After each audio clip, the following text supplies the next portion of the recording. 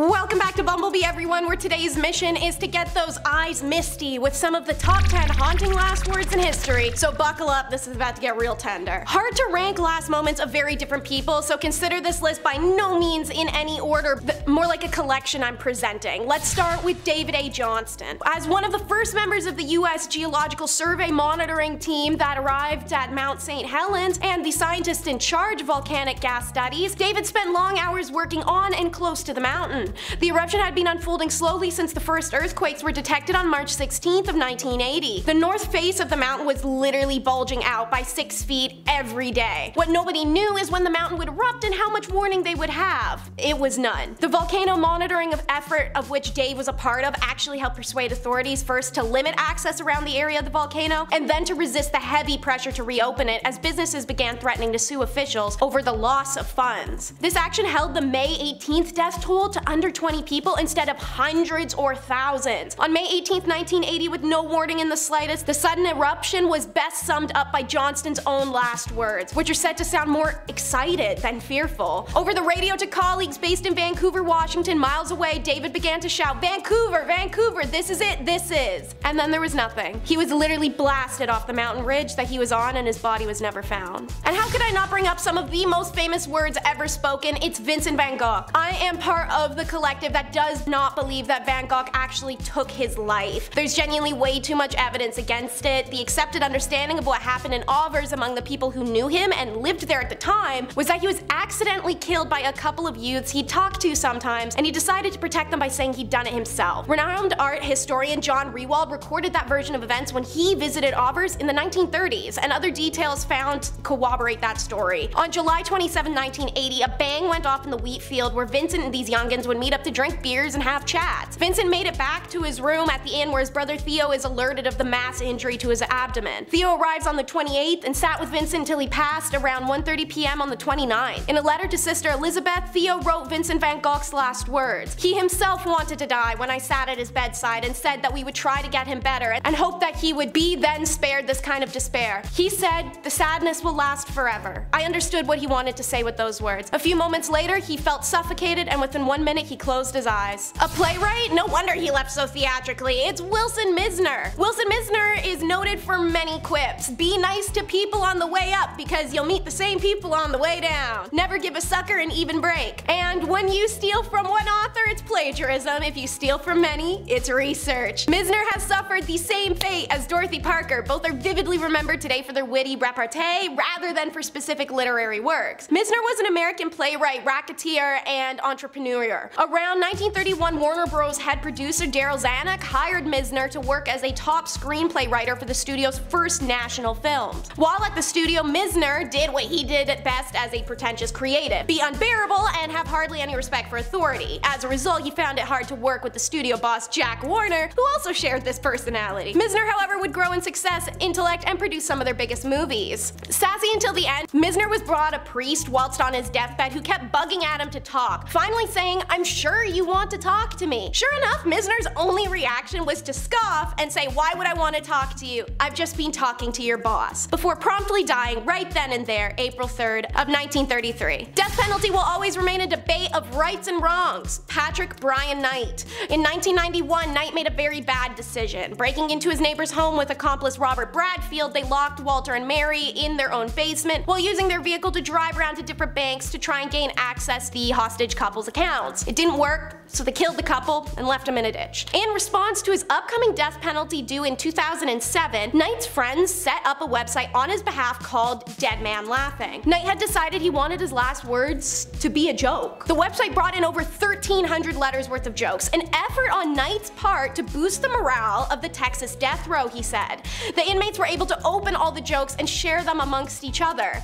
"I don't think the point was to trivialize it," said his attorney Paul Manser. "They've had 17 deaths and we're in the 25th week of the year. They see these people go and they're people they know and communicate with. They have a camaraderie together, so it's really just for them." Patrick Bryan Knight on June 26, 2007 did not tell a joke. His voice was wavering and appearing to hold back tears. He thanked God for his friends and made a plea on behalf of certain fellow death row inmates he claimed were actually innocent of their crimes. Then in his last moments he said, "And the other joke is that I am not Patrick Bryan Knight and y'all can't stop this execution now. Go ahead, I'm finished." When life is all numbers and formulas, I guess you have to make your own fun. That's what what Richard B Mellon did. For decades, actually. Richard and his brother Andrew played a game of tag for 7 effing decades. Imagine that. Richard first served under Andrew at Mellon Bank and then assumed its presidency in 1921 when Andrew was appointed Treasury Secretary. But they were still playing tag in their big boy professions, chasing each other around when they had a spare minute to be kids again. Whether it was funerals, weddings, graduations, while at the grocery store with mom, running into each other on an errand. It was non-stop. Any chance to tag your it, these guys took it. The game didn't stop until December 1st of 1933. Richard B Mellon lay bedridden and naturally requested his beloved brother. When Andrew came into his room and sat beside him, Richard raised his hand one last time, tapping Andrew's arm, and said, "Last tag." He passed away shortly after, and his brother Andrew remained it until he died 4 years later. His last words held painful yet unintentional truth, as Jackie Wilson never imagined they'd be his last. On September 29th in 1975, Jackie Wilson was performing as part of Dick Clark's Rock and Roll Revue in New Jersey. It's while literally singing the lines, "My heart is crying, crying," from his signature song Lonely Teardrops, Wilson has a literal heart attack and fell and hit his head. Medical personnel saved his life, but the lack of oxygen to his brain had already done damage, and he's left in a semi-coma state for 9 years before dying on January 1st, 1984. What hit so deeply about Jackie's lyrical last words was his troubled life. He fought addiction, and his womanizing led to an angry lover shooting him in 1961. During the height of his career, he had to play to segregated audiences in the South, and even once had the New Orleans police arrest and beat him after they disapproved of a performance. In 1970, his teenage son is killed by a neighbor during an argument. In the early 1970s, though, he's pulling it together. Wilson started turning his life around. He gave up alcohol and substances and the manager who caused his financial problems. And then he had the heart attack. By the time he died, Wilson was penniless and buried in an unmarked grave in Detroit like a pauper to be forgotten. Thankfully, Jackie was remembered. He's inducted into the Rock and Roll Hall of Fame in 1987 and inspires Elvis and Van Morrison. And his grave is now marked, including the words, "No more lonely teardrops." It's enough to make your heart tremble. It's fly high. Reddit is a treasure trove of obscure, the quirky, the intimate. While you never truly have context who is leaving their stories and their marks, it seems to be part of the whimsical effect. Reddit user Gilly Billy was one of thousands who responded to a Reddit thread that inquired people to share the last words they'd heard in their times as an EMT or from a loved one. For Gilly Billy, whomever they are, it was the statement, "Looks like a good night to fly." The Reddit user's great uncle had said this to his brother whilst laying in his hospital bed before slipping away. Said great uncle had flown for the Navy in World War II. Surviving the war, he flew commercial jets for 30 years afterwards. He had an obvious passion for flight, for being amongst the clouds and the stars, and I hope he had a beautiful trip there. There are such thin boundaries that divide us as humans, but death is something that will always unify us. Next up is the killing of Che Guevara. The Argentine-born doctor and Marxist rebel leader who helped Fidel Castro seize power in Cuba, Che Guevara abruptly resigned from his government positions and left Cuba to spread revolution in Africa and South America. But the missions, including the one that led to the uprising in Bolivia, were all doomed. October 8th, 1967, Guevara is taken prisoner and carried by soldiers to a one-room schoolhouse about 4 miles from where he's captured. Felix Rodriguez, a Cuban-American CIA operative posing as Bolivian military officer, would find him covered in dirt inside that schoolhouse the next day. The US government wanted him alive to be interrogated, but Bolivian leaders decided that Guevara had to be killed, as a public trial would only garner him sympathy.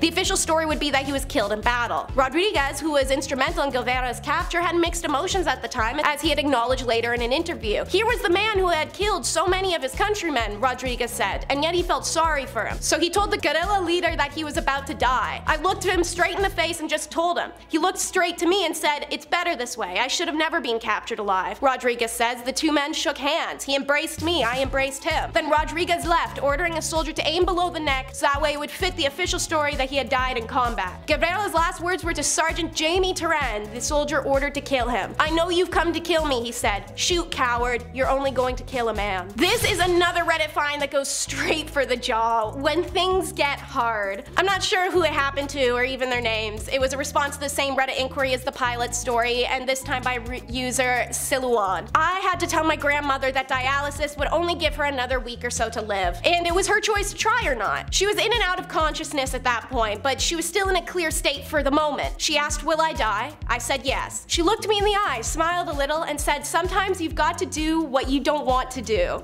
She closed her eyes, squeezed my hand, and slept until she passed the next day. When things get hard, I always hear her say, 'Sometimes you've got to do things you don't want to do.'" And if you weren't already crying, let me hit you with the death of Marvin Gaye. At the peak of his career, Marvin Gaye was the Prince of Motown. Motown, the soulful voice behind hits as wide-ranging as How Sweet It Is to Be Loved by You and Mercy Mercy Me.